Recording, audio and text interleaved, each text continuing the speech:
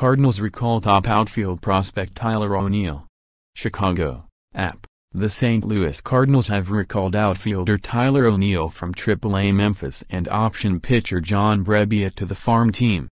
The moves came before Thursday's game against the Chicago Cubs. The 22-year-old ONeill is a top prospect. In 12 games with Memphis, the muscular Canadian batted .388 with 6 homers, 18 RBIs and an .837 slugging percentage. The sizzling start came after he pulled a hamstring during spring training. ONeill gives the Cardinals another position player while outfielder Tommy Pham rests a groin injury. Manager Mike Matheny says ONeill will make his major league debut soon.